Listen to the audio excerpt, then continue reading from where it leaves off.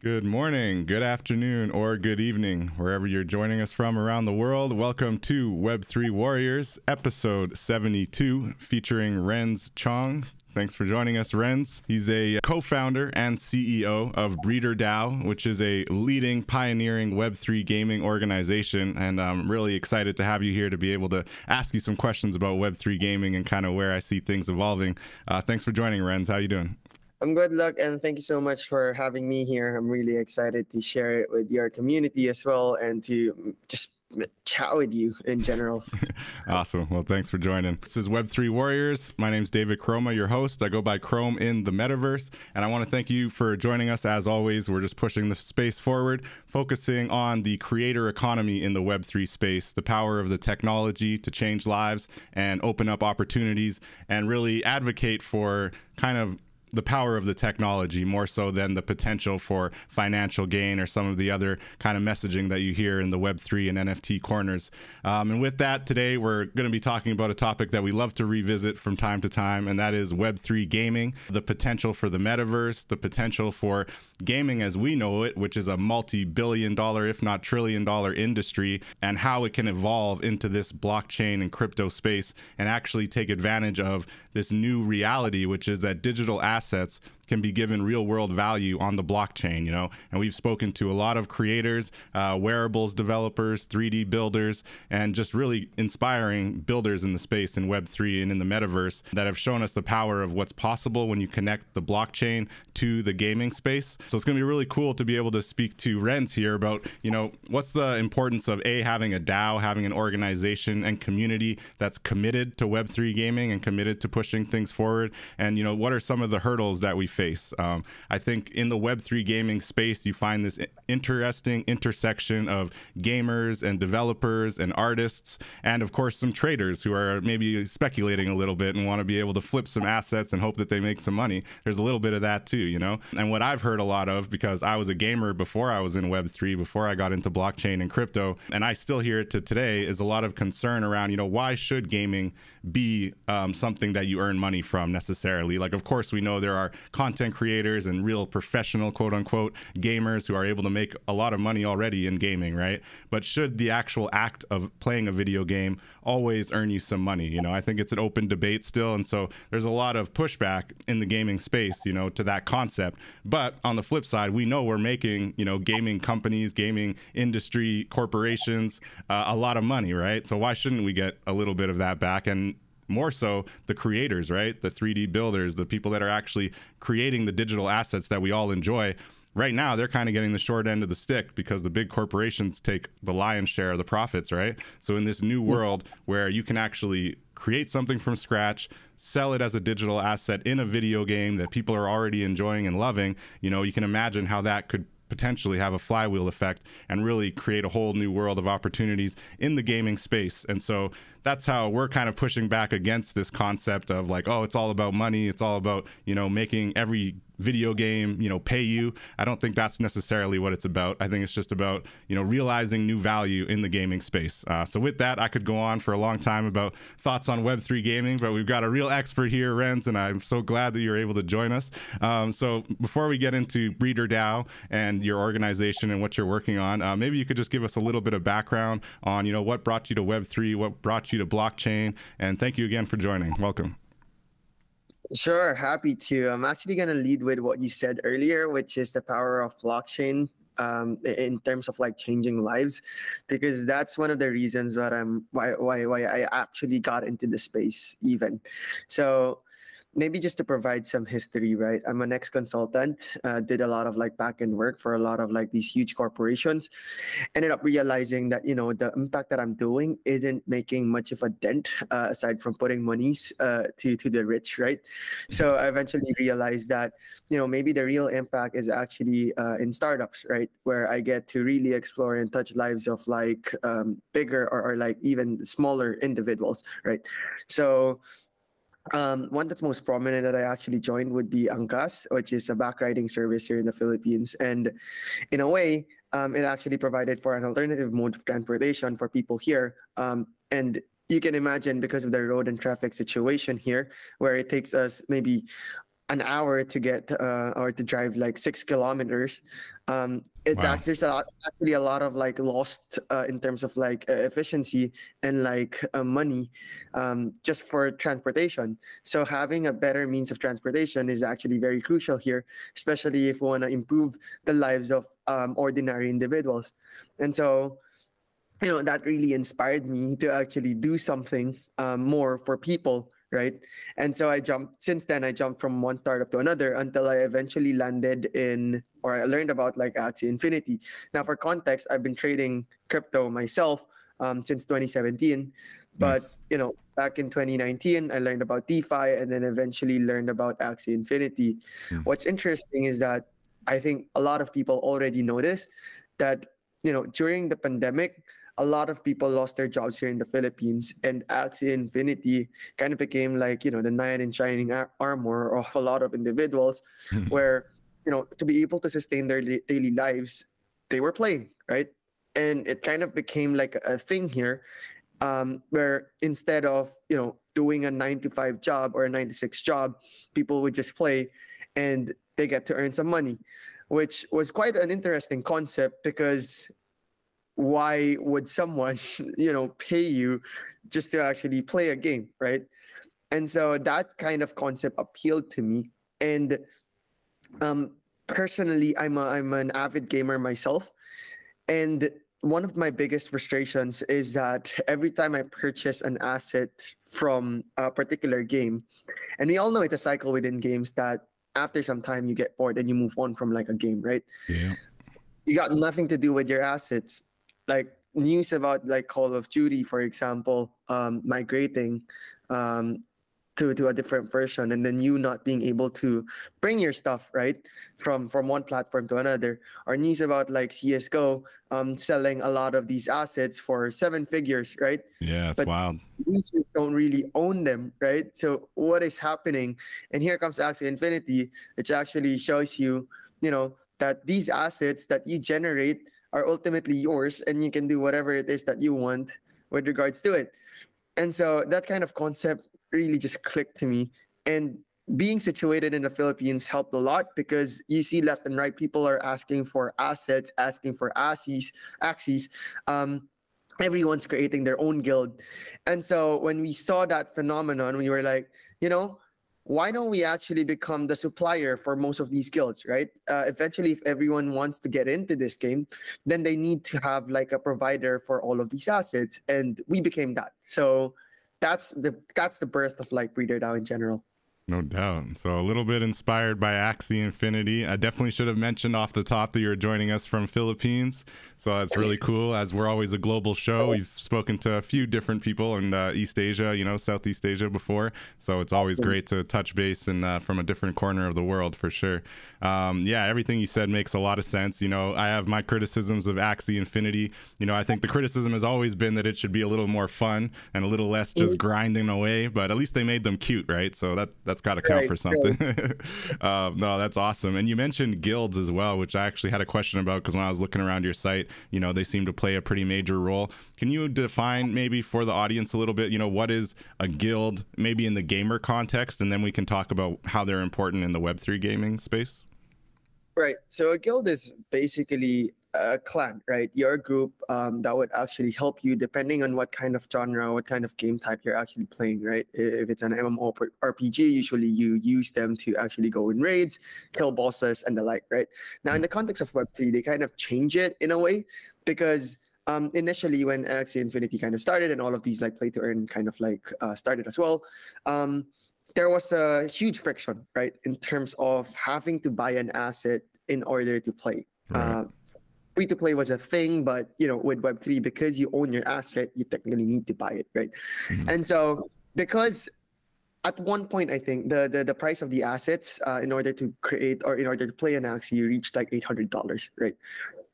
People were like, you know, I'm an ordinary Filipino. My minimum wage a month doesn't even reach that, right? So, why would I invest like maybe $800 if my monthly wage is only $300?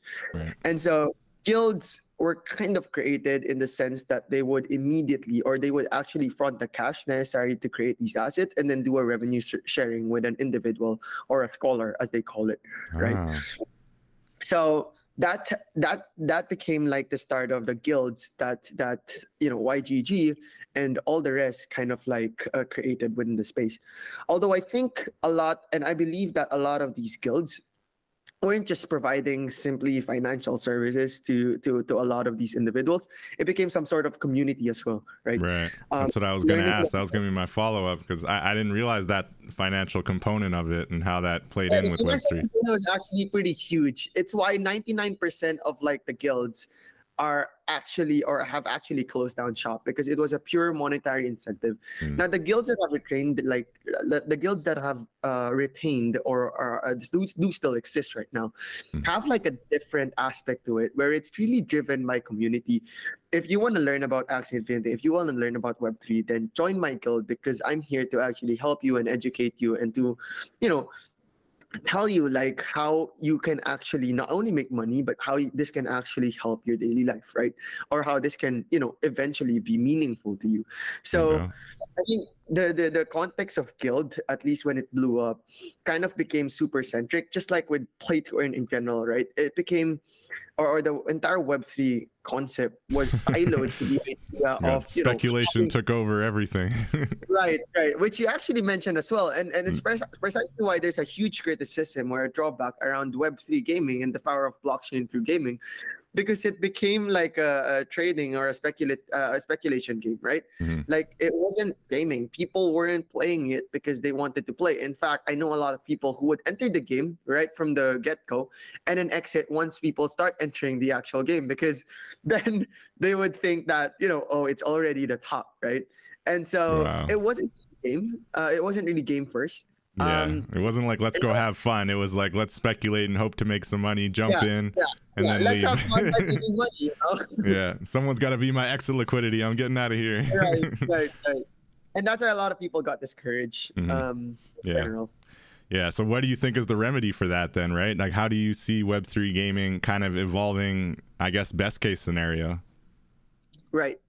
So, there's a lot of thoughts about like people not distinguishing between a Web 2 and a Web 3. And I personally do agree that, it's not like Web 3 actually brings a new genre of game, right?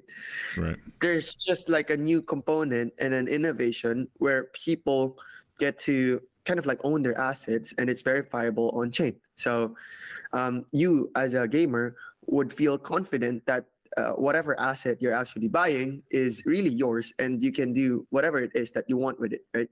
So school of thoughts involve maybe not even mentioning anything to do with like NFTs. It's just a given fact that eventually people would want to own their assets. Just how like in real life, you have all of these collectibles, you have all of these assets, and it's not like once the developer says, or once the creator says that I'm going to stop shipping these products, I'm going to have to collect like all of those back, right? And, I'm just going to burn them all, right?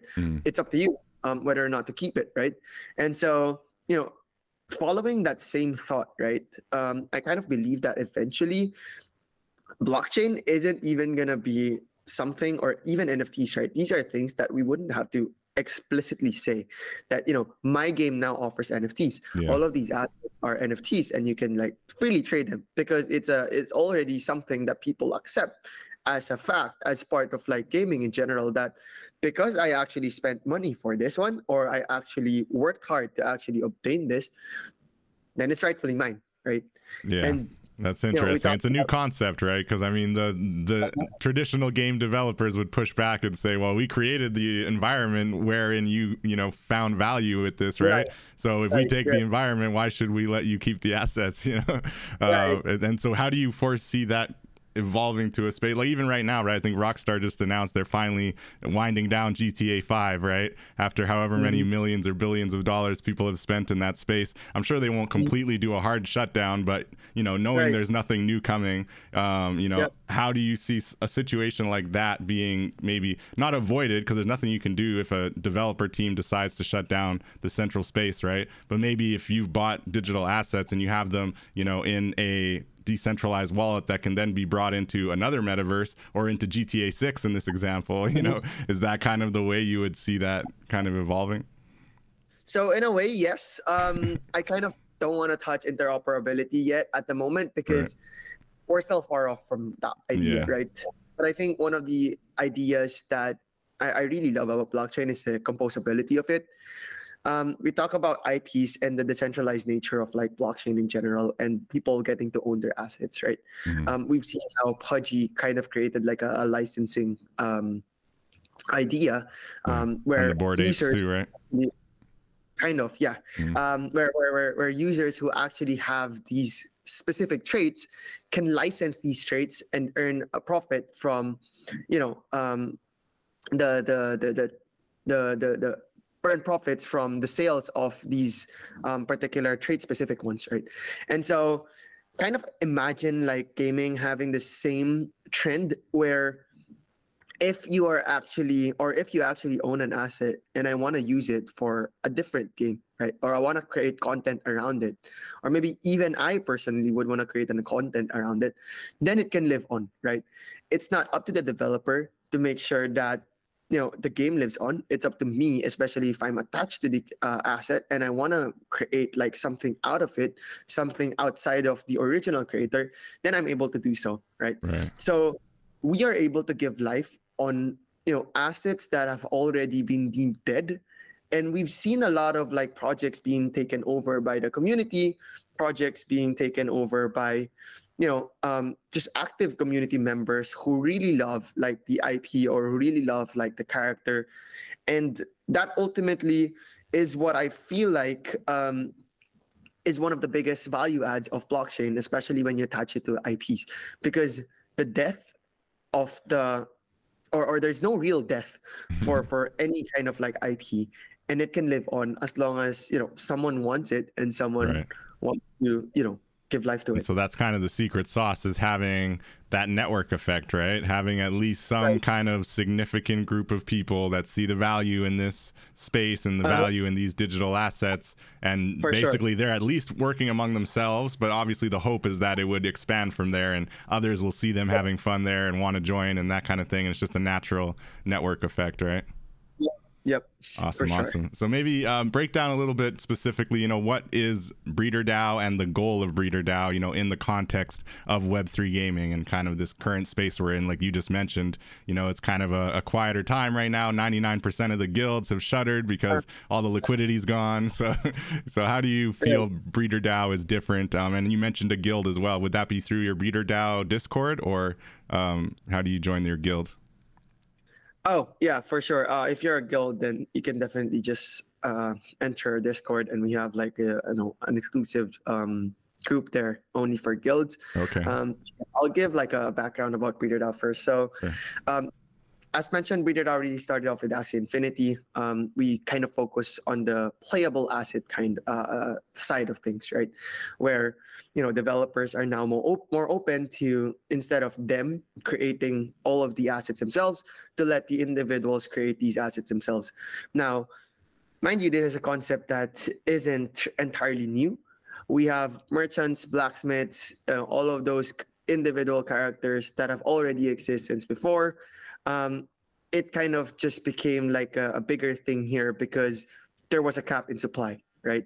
And I know that some of the drops are rare from before, but here there's an actual absolute not fixed number where we'll stop at like 10K, right?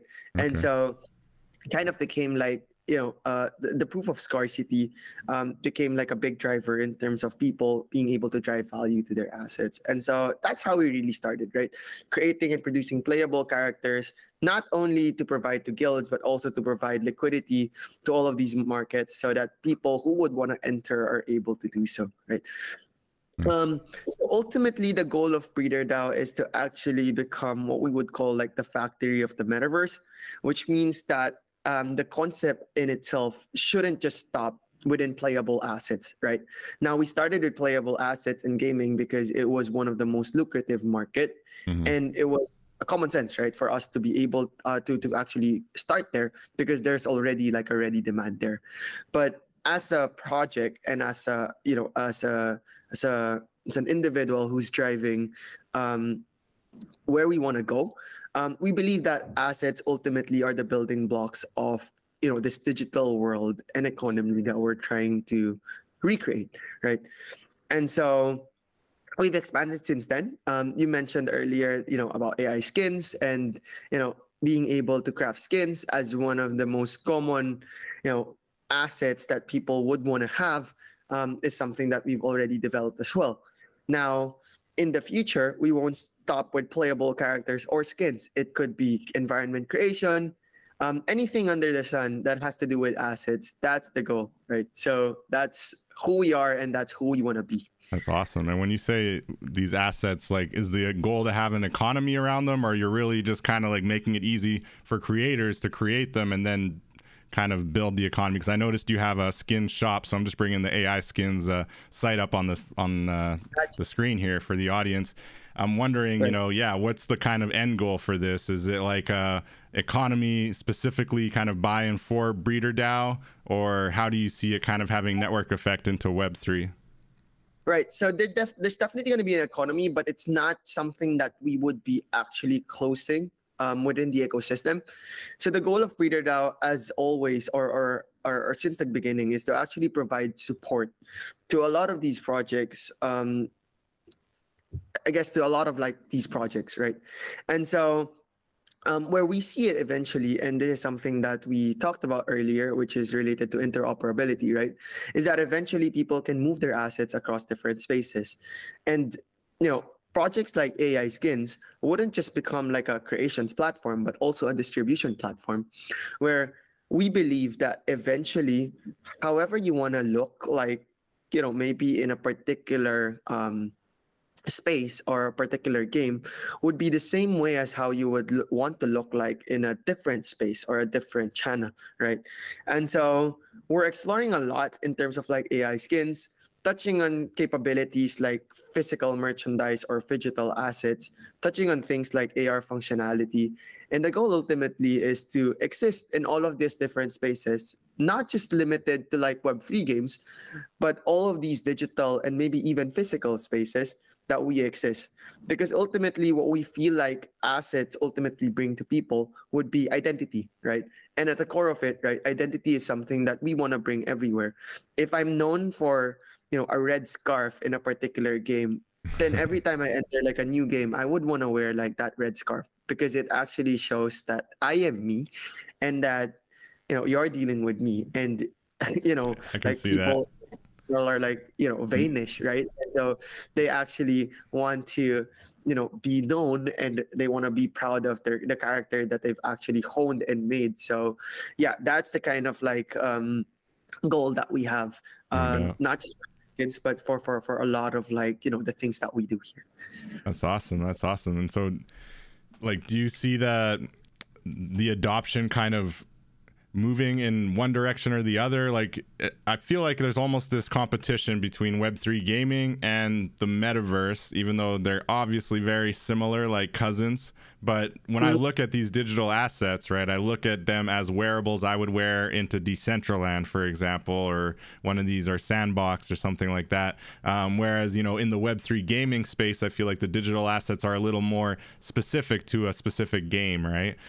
So do you differentiate between kind of the metaverse and Web3 games, or do you, like, is it all just kind of the same big universe? Right. So I think right now it's hard to actually just consolidate all of these things into one big, like, huge universe. Now, people are saying that eventually all of these metaverse are going to be connected and, like, you can transport one asset from one to another. But I think we're far off from there. It's why, in terms of how we're actually executing things, we're thinking on the side, both on the developers and the users, right? We can't expect all of the developers to follow a singular standard where everyone is going to build off that, right? Or like everyone will have like the same dimensions, the same, file format, and that's going to be, or we're able to transfer that from one world to another. And so what we're doing within our group is that every asset that you create, we already allow you to convert it into a different file format that can now be uploaded across different like platforms. So there's what you call like an AR export file, which can be used as like an AR filter on social media platforms like Instagram or Facebook. You have a .glb file, which which you said can be used like on Decentraland. You have a .vox file or a .vxn file, which can be used for Sandbox. So we're already laying down the groundwork to make it easy for both the developers and for the users to be able to use all of these assets across different platforms, even though their standards are quite different from each other. So instead of like letting them do the work of like converting it, of like allowing these assets, we're already doing that for them, creating all sorts of like things at the back on the back end, and then just making it easy for them to allow the users to enjoy the experience of bringing one asset from one world. So once you buy the NFT of these digital assets, you have the option to download the file type that you want, like between the voxel or the GLB or the other ones. Yeah, so we started with GLB, where we're actually in the process of creating or pushing out like other stuff, like that FBX file, which is commonly used for Unreal games. Right, and Unreal, a little bit higher fidelity. Yep. So the goal is to actually allow or provide all of these asset types to the users or file formats so that they're able to upload it in the different ones. Or if once we're ready with the integrations with all of these other games or all of these other worlds, then we can do it for them, right? And it's nice that, standards like 6551 or ERC 6551 already exist, because now we can actually host these different NFTs under a singular NFT so that the experience for the user is actually going to be seamless. And, a lot of people have been saying that that's one of the biggest gaps right now, at least gaming, right? Because the idea of like NFTs, especially with a wallet, with having to trade it in a different platform outside of, the games marketplace, kind of like discourages users from even entering, right? And so, building up the infrastructure to allow for convenience is very crucial, especially if you want this to really reach mass adoption. No doubt, that coveted mass adoption. We hear it so much. I don't know what's gonna happen when we get there. I'm almost scared of what happens when we get there, but I'm happy with the building right now.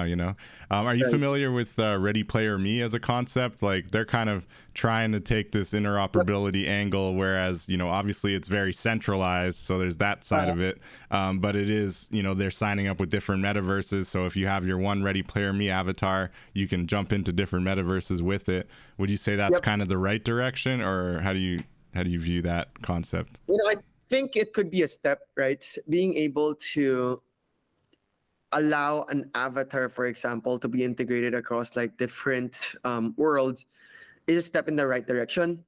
Although how we're imagining it in the future is that you don't have to conform to a singular avatar or like to a singular form of avatar. In fact, you can just supposedly create whatever it is that you want. And with the advancement of AI, it can actually help you convert that or dynamically convert that into something that's readily available or readily usable for a particular platform. And so, if you want to create like, I don't know, a cute penguin, for example, and then use that as your avatar, most of the ones on Ready Player Me are like humans or human-like characters, right? And so if I want to be a penguin, like, and I don't want to be human, like, can I just be a penguin? And so, eventually I foresee that kind of idea where projects like Ready Player Me are going to take it a step further, or, some of the projects who are actually working on like these stuff right now are going to take it a step further, where you don't have to conform to a particular standard. It doesn't have to be like a human-like character. It can be whatever character you want. And then we use the power of AI to, dynamically change the components within like the particular avatar to make it responsive or to make it usable for a particular world. Oh, that's amazing. That definitely makes sense. So I'm reading on your site talking about the asset creation side of what BreederDAO does, and looking at, being able to kind of enable generating NFTs that are really tailored to specification. So I know this kind of goes back to what you were saying about how you don't have to call it blockchain, right? You don't have to call it NFTs maybe, and the technology just becomes so ubiquitous that, you know, NFTs are used as an asset, like a special kind of asset within the game, but not necessarily like we're a Web3 or we're NFT game, you know? How do you see that working? Like, and what do you mean when you say, you know, you generate NFTs tailored to specification? Right. So, I'll break it down because it kind of changes depending on what asset we're creating. On the playable asset side of things, which is, you know, the creation of Axes, the creation of Pegasus, how we really started off was because there are like different traits, right, and different body parts. If you're like a guild who approaches us, we'll ask you what you want, right? Is it, you know, a particular asset that contains these specific traits? If so, then we're able to create that for you. And there's an algorithm around that and allows you to, you know, increase the probability of a particular trait appearing and for that to be able to use by, you know, different individuals. Now, I think you're familiar with this one, but the quality of the Axie, the quality of the asset that you have directly affects your earnings, at least back then, right? And the ability to win in the game is kind of like determined as well by the quality of the asset that you have. So that one was crucial. And so tailoring that specific to the play style of the individual, as well as, you know, generally what are the strongest ones or the strongest like traits like within the game, became kind of like crucial, especially for the guild owners.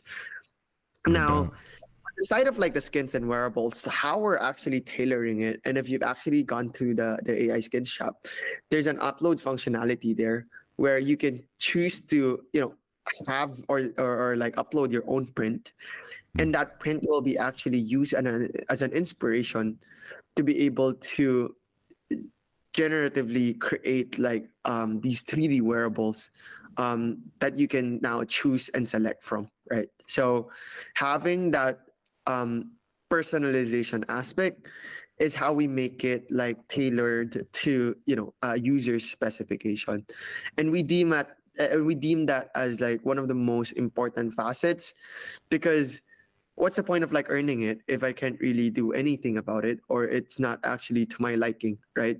If at the end of the day, like these are all designed by, I mean, I'm not okay. I mean, I'm definitely not opposed to like people designing it for me, especially if it looks cool already. But like the optionality of being able to help in the creation process, or to actually put some edits just because, you know, I want to, is an option, right? And so that's what we're allowing people to do so. Wow, that's pretty fascinating. Yeah, I was tinkering around on the AI skins and tried to make my own, but it didn't work out. I don't know if I chose the wrong kind of image or whatever, but no, it's really cool. And it's a really cool concept, the idea that it's kind of community-led. Sorry? We can work on that later. Oh, I'll figure it out. You mentioned Pegasus, or Pegasus. I don't know how you pronounce that. Pegasus. Yeah, it reminds me of Zed Run. Are you familiar with Zed Run? It's like another NFT-based kind of horse racing game. Could you break down how Pegasus works and maybe how the NFT assets, so there's the racing side of it. So they're very cool, high-tech, for those listening on audio only. I have it up on the screen. They're very cool, high-tech horses with wings, essentially, Pegasus, obviously. But they look like robot style. And so you can race, you can breed, and you can rent the horses. Tell us a little bit about Pegasus and what BreederDAO created with them. Sure. It's like mecha horses, actually. Meta horse race. Let's go. The concept is like pretty similar to how Axie did it, at least in terms of like the creation of assets. So in order to breed Axie, in order to breed like Pegasus or Pegas, you need to combine like a male horse and like a female horse, right? And so the idea is that you actually use these horses. And they each have like their own traits, right? And they have, you know, different elements as well. And the stadiums kind of differ, right? Now it's a passive horse racing game, at least back then when we were producing assets for them. And then when a lot of people kind of like onboarded. So it's more of like watching a horse betting game and just betting horse, right? So but you own the horses that are in it. So like the person that owns the horse can generally win more. Is that how it works, or it's just straight betting on yeah. So there was no betting involved, at least during that time. So it was mostly if you win, then you actually get like the share of the earnings, right? But again, it was quite random because you have no participation Right. It's totally random. Like, not, what about your stats? Like, do the stats of each PEGA like impact the race? Yeah, the stats do affect. The stats do affect it. You know, high speed, for example, and even the breed of like the horses. So there are certain breeds that are normally faster than the rest. So people were optimizing all of these things as well. But because there's a randomness to it, right? You don't really know. And even the stadiums are kind of random. So there's a lot of like elements going around it that you know, people kind of tried to optimize for, especially to maximize their earning. Right now, I think they're developing, or I think they've already launched the beta for the horse racing game, where you actually can actively participate and you can kind of control or generate or create or activate like boost, so that, you know, the user can also partake in the racing, and that you can actually get the timing down, giving like a Mario Kart vibe, right? Yeah. And I guess like very timely, especially since, you know, we're on the road to making all of these games more fun and like having participation from like users in general. So yeah, that's where I think they're at. And, you know, the studio itself is quite interesting because they're not just developing one game, and they're developing like multiple games. And I'm pretty excited to see not only just them, right, but for all of these studios to start generating games that are not solely focused on the earning side of things, right, but on like games that people would actually game regardless. Actually have fun, right? Yeah, no doubt. And yeah, it's amazing.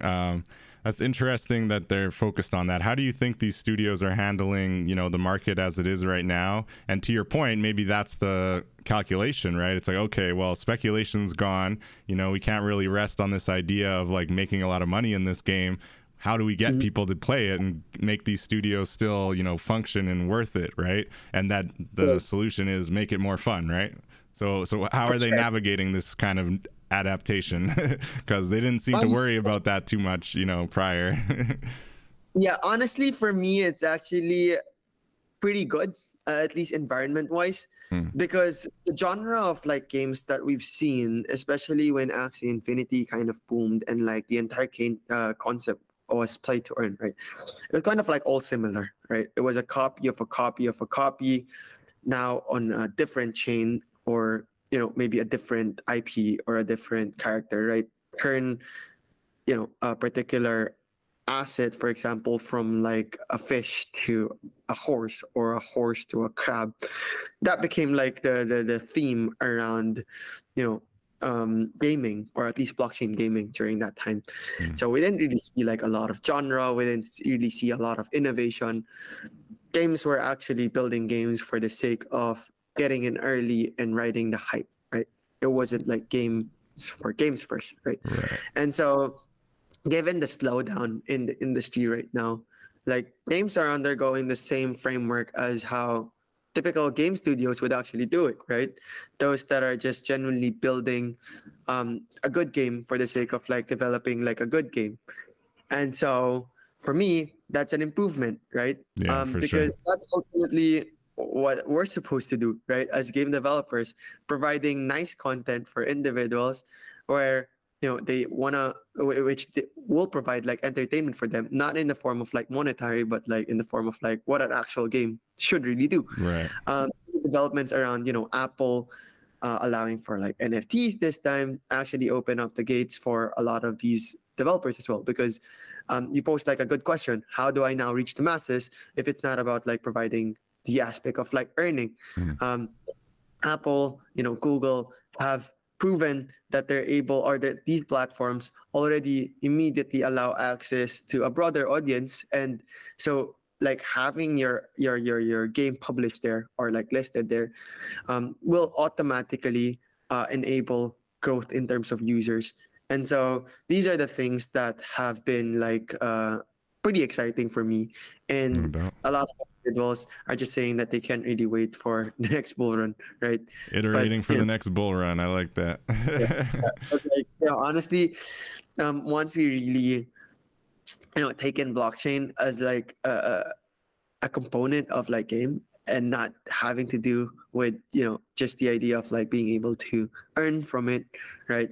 Then it shouldn't matter whether it's bull or bear. I think games would be the first industry, at least on the blockchain industry side, that would be kind of like agnostic. So whether it's bull or bear, if you're able to create a good game, then it's gonna drive like growth. It's gonna drive like sales for your assets. Yeah, most definitely. I see that happening right now with the ones that are building out. Personally, I've been watching this project called Unioverse. Are you familiar with it?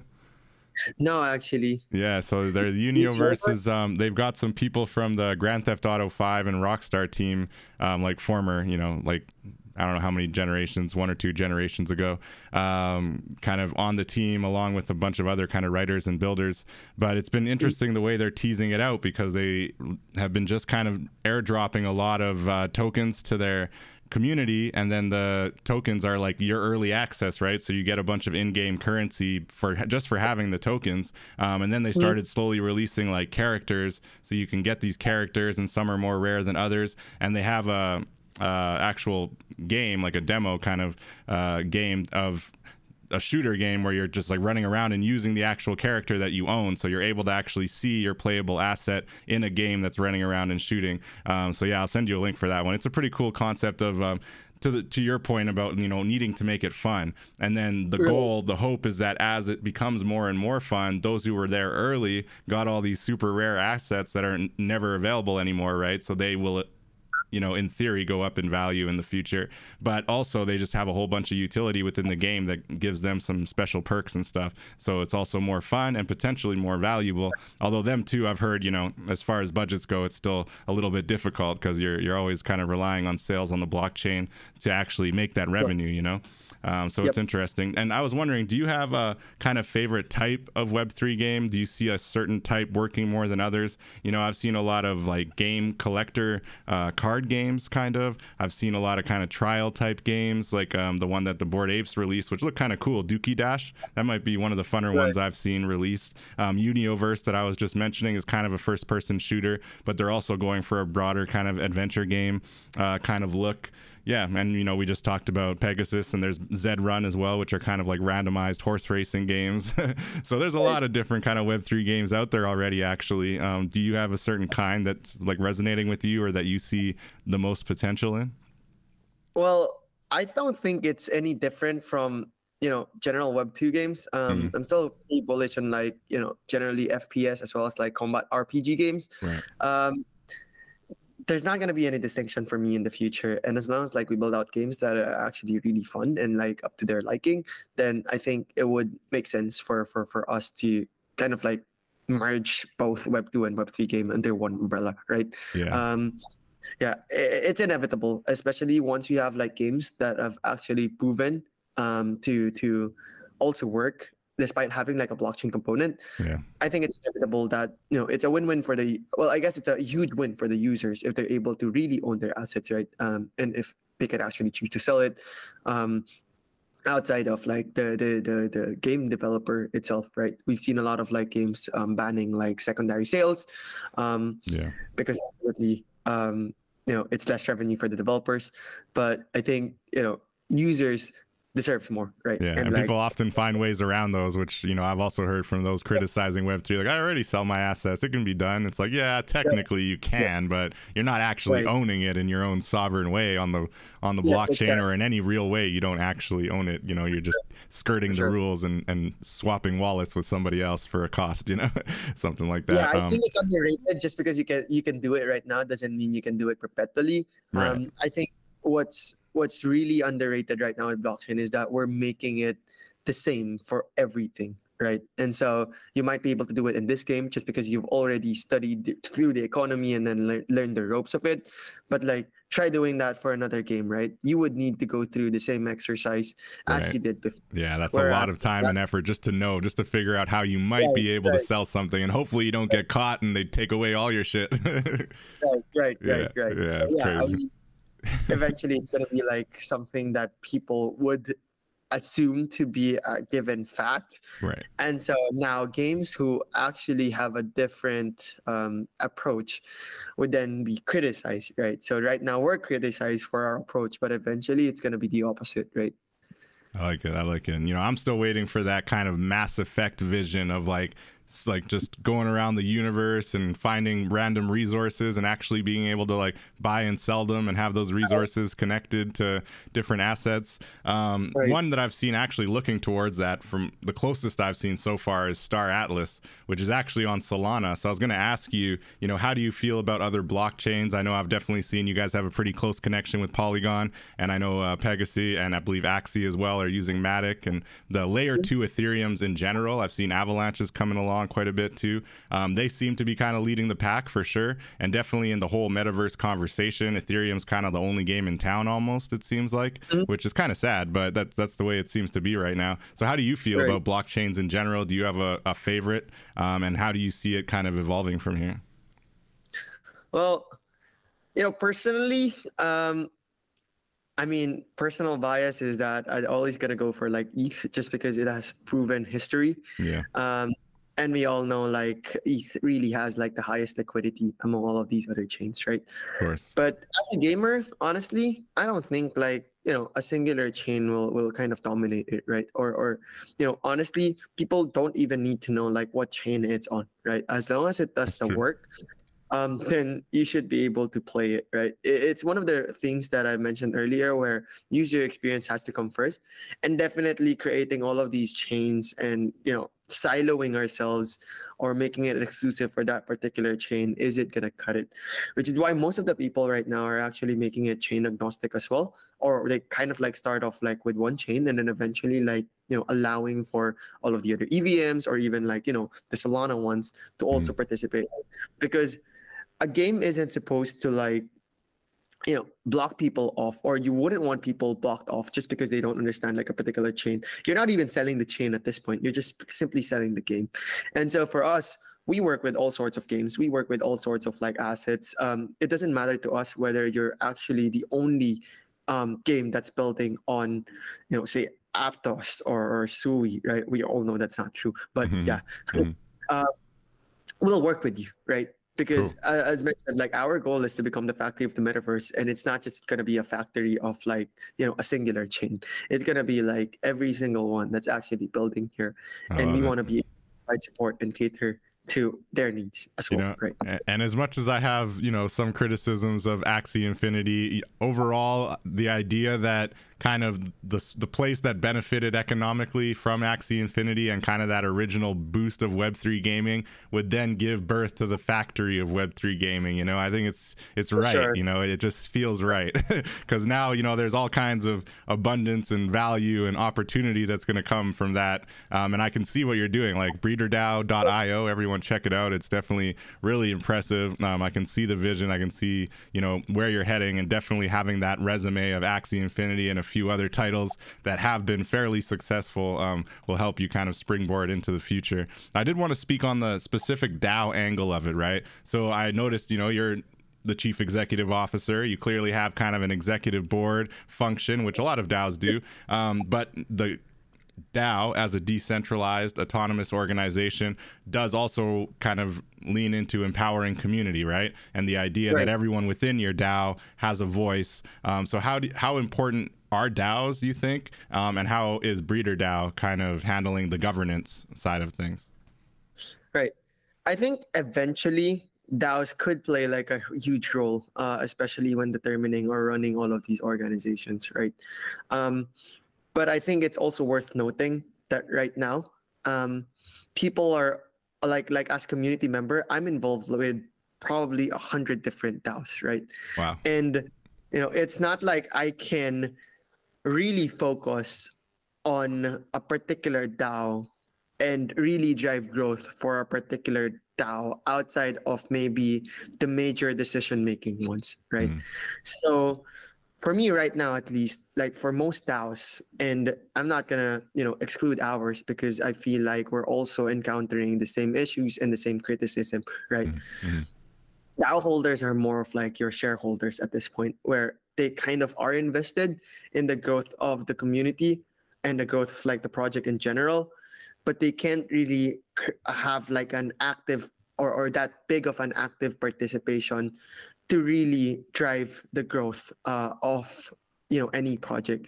It's why a core team is still needed. It's why, even though we start, or we call ourselves like a DAO, we're not fully decentralized, we're not fully autonomous, we don't hand over like everything to the community, because it doesn't make sense, right? People actually join the project and even purchase a token because they kind of believe in the leadership.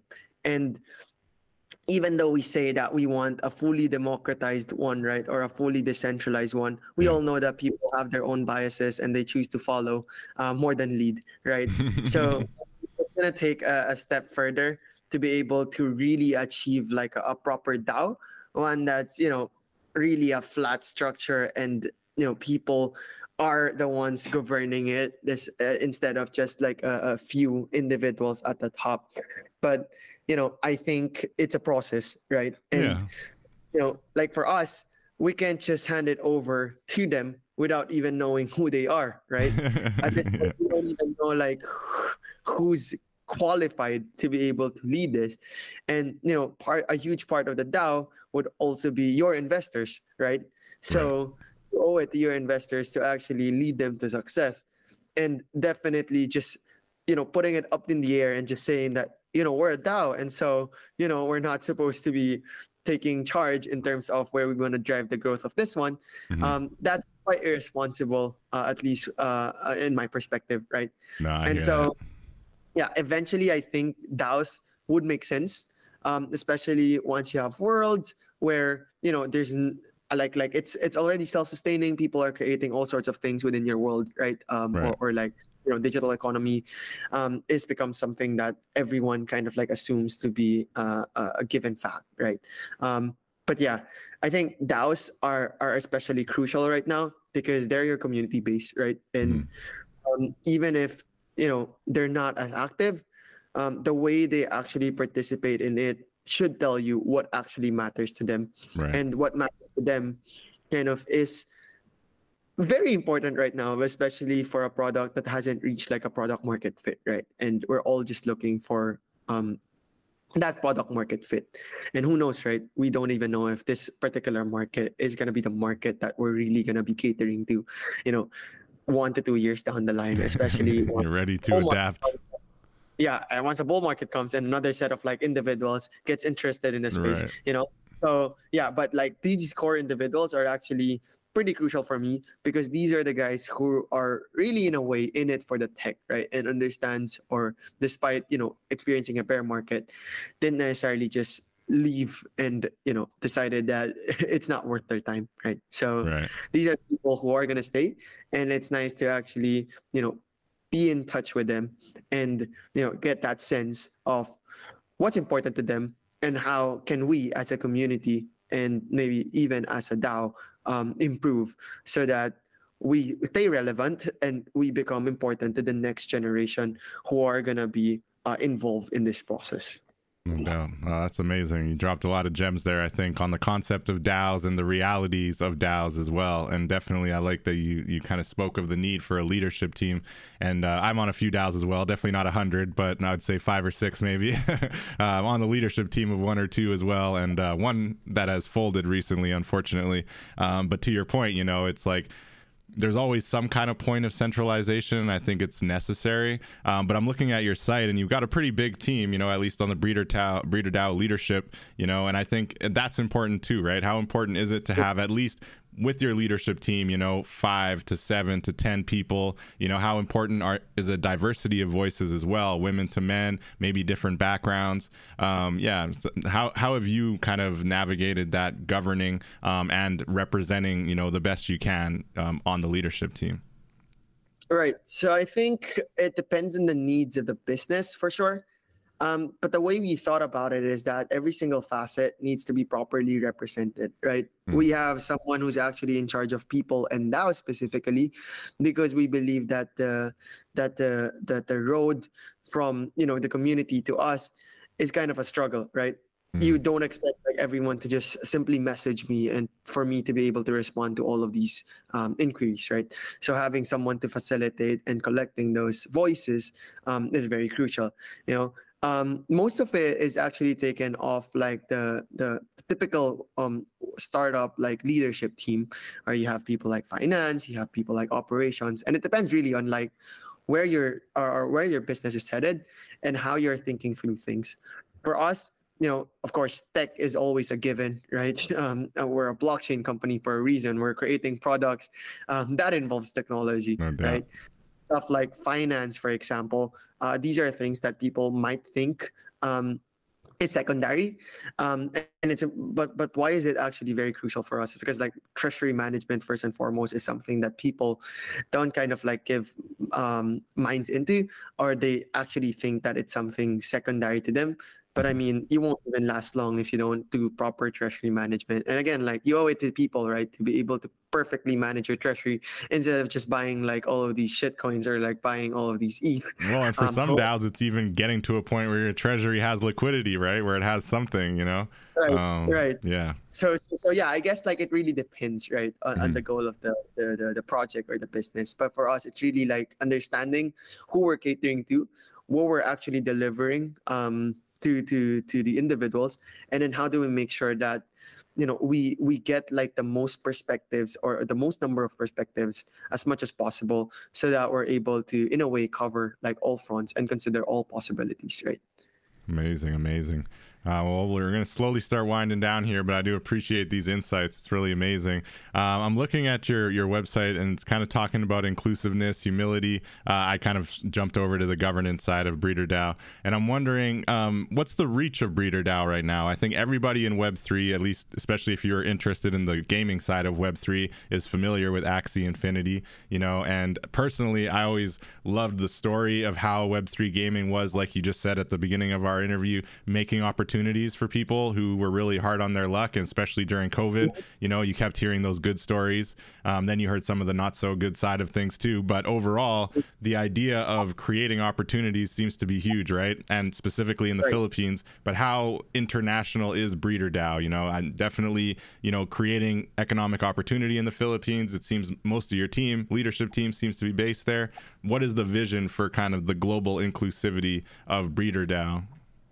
Right. Actually, our network is quite global at the moment. Yeah, nice. You can see, even though like most of the team is actually based off here, just because it's much easier to communicate working off like the same time zone, right?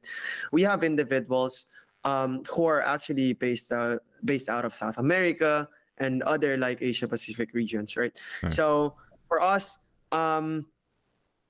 if you look at the base of investors that we have, it's actually quite holistic. A bit biased toward the West, but in general, there's actually a lot of individuals there that are from different countries, right? And so we actually have that global inclusiveness from the get-go.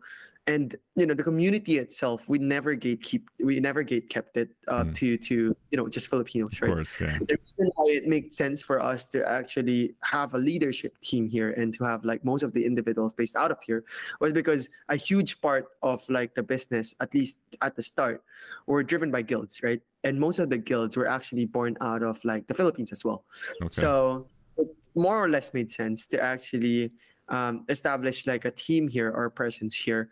At least with a team side, but we're actually working with a lot of games, a lot of like projects who are not based out of here. In fact, most of them are not based out of here because there are only a handful of real projects that are based out of the Philippines. But we're definitely in contact with them. In terms of like games, we're partnered with over 40, most of which are based, or actually none of which are based out of the Philippines.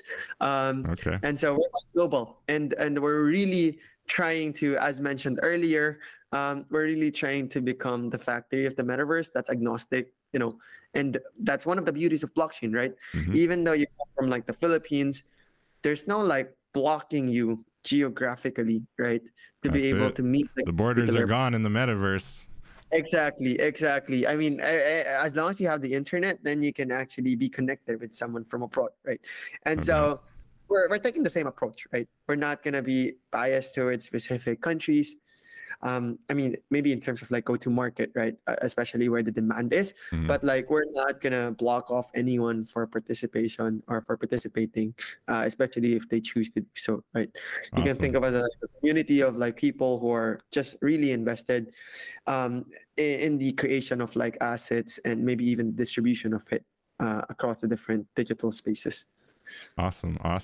And how is it in, well, the Philippines specifically, and then maybe in the more general area as well, looking at the evolution of Web3, the adoption of Web3? You know, obviously Axie Infinity made a huge splash in the Philippines, but beyond that, is Web3 as a technology kind of taking off in the country? And how is it, you know, as a network, you know, to your point about needing to have things more community-based guilds? I think it starts at the local level, right? IRL, in real life, you know, speaking to people on the ground. So what's the general kind of feedback that you get when talking about Web3 and blockchain to the average Filipinos? So, well, typically we don't even like say that, you know, it's blockchain Right. because we feel like that's already creates like a huge friction point, right? If you lead with like, or if you lead with like terms that as an individual I don't even understand anymore, then why am I even talking to you, right? And you know, even though adoption was quite huge here when Axie Infinity first onboarded, right? People didn't necessarily understood like what blockchain has to offer aside from, you know, I can sell my assets. In fact, I don't even know if they understood that it was blockchain that enabled for that functionality. Right. Because as long as they're getting the funds, then I don't really care like what's powering it, right? The same manner as like people don't really understand what goes behind like the internet because we were actually just born into it, right? Me being able to talk to you right now, I don't understand like how Google actually, you know, projects my image to yours, right? Or your image to mine. It's just, it was just handed to me and I'll take it, right?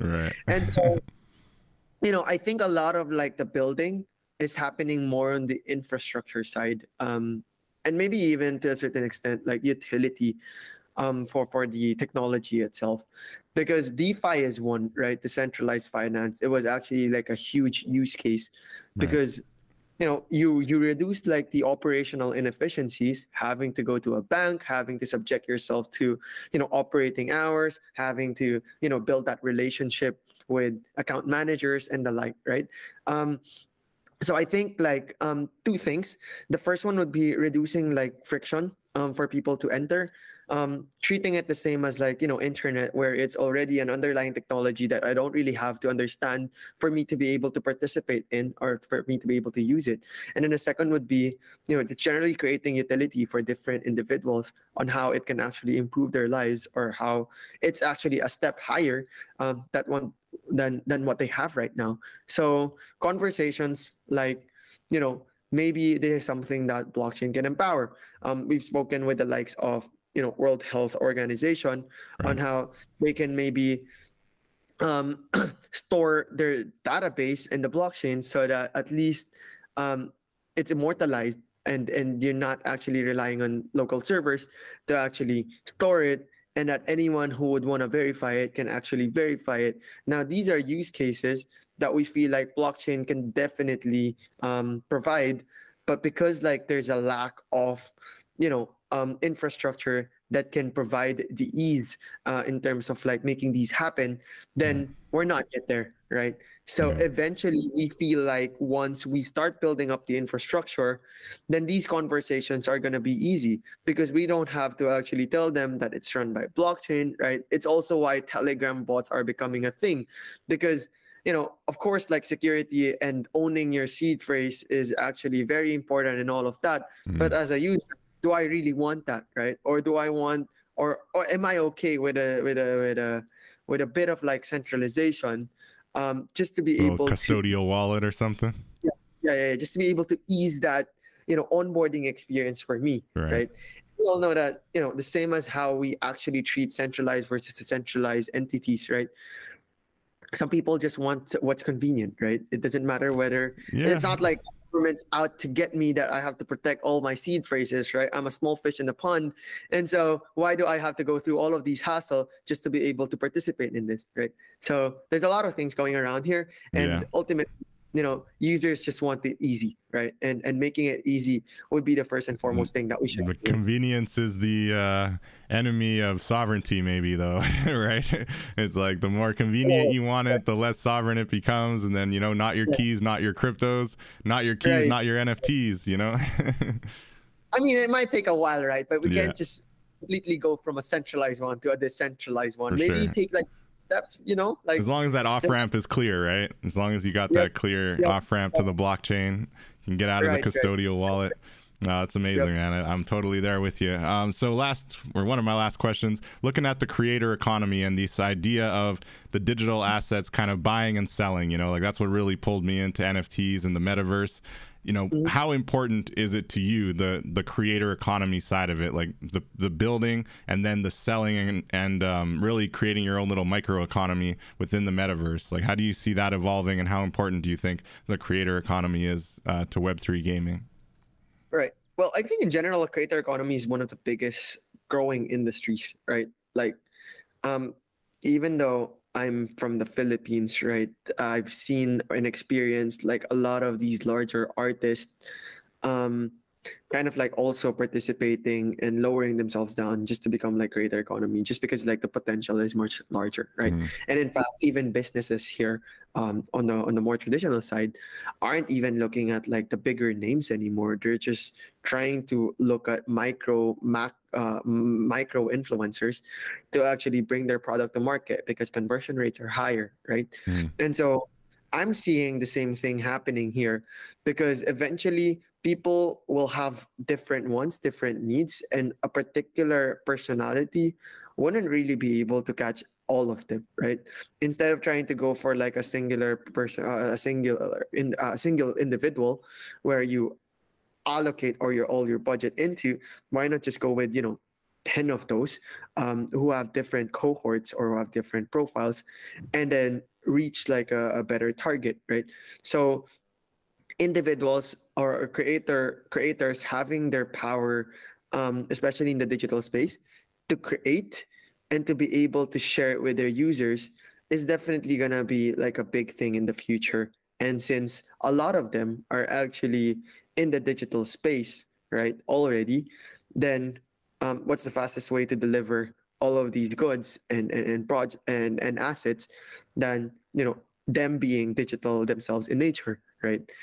And we imagine a world where eventually maybe digital assets would be given more importance than physical ones, right? Where our digital identity is actually more crucial than our physical one, just because our digital identity can go anywhere and everywhere, and our physical identity is limited by the resources or by the scarce resources that we have here, which, by the way, is already slowly depleting. So yeah, in a way, you can think of it as like how we seen like Ready Player One implemented theirs, where people would just maybe have like a bed and maybe have some food, but most of the even the businesses are actually done online and digitally, and that could be a potential future, right? Although I do think maybe not to that extent, but it could be a possibility, right?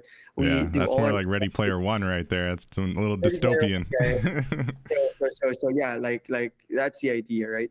Yeah, no, you're not the first guest to make that that statement about, maybe it's the other way around, and it's really, the difficulty is being pulled back into reality, and that we're spending a lot of time in the digital world, But at that point, what is even real, right? Yeah, exactly, right? And that's the other point that's been made by others as well on this show, is shouldn't even be calling it in real life versus not real, right? Because the digital life is just an extension of your real life. It's not like it's not real. It's just as real, when we're talking to people in video game worlds. Those are real people you're talking with and having, different interactions with. So most definitely just a new layer of reality for sure.